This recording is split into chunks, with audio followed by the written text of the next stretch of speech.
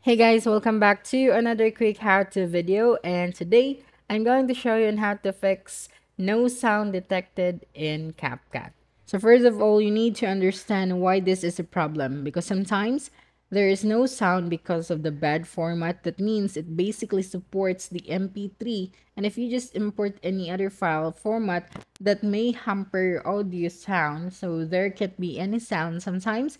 So this is a random glitch at the second thing that can happen. So if you're downloading any audio from the bad met or any downloader from the online, sometimes it shows on your files, but it doesn't shows up on your CapCut. So to fix this problem, let's go to our file manager and then click on your audio or your music and then try to move a specific music that you want to use. So select it and then click on move and then click on the internal storage and try to paste it to any folder. Okay, so let's go back to CapCut if it works.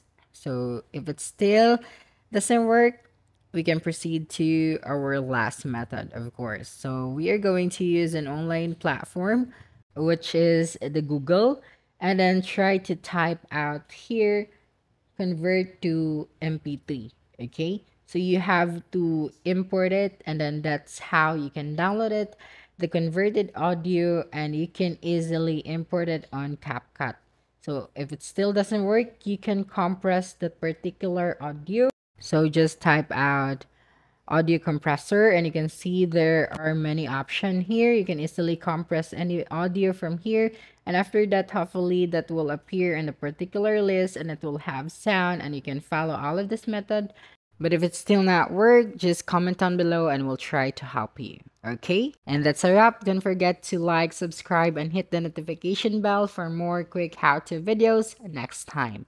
Adios.